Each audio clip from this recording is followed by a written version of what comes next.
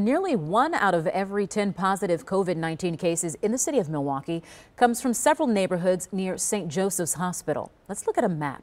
This shows that high concentration area. Tony Atkins spoke to people who live there and who are trying to learn more.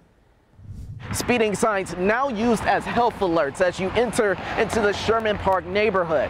The area now has the highest concentration of positive COVID-19 cases in the entire county.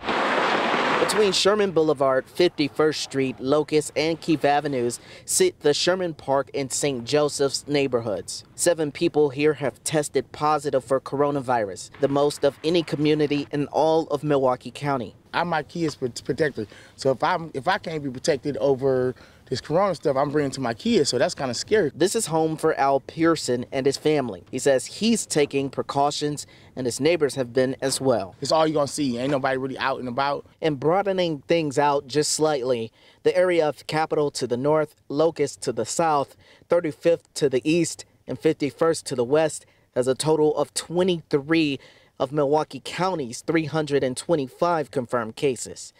That number also represents roughly 10% of the city's 254 positive cases. We need more over here in the area. We need more in the inner city, period. Malachi Harmon wonders why his neighborhood is so disproportionately impacted. He does know he and his neighbors have fewer stores with supplies in their area and says that doesn't help.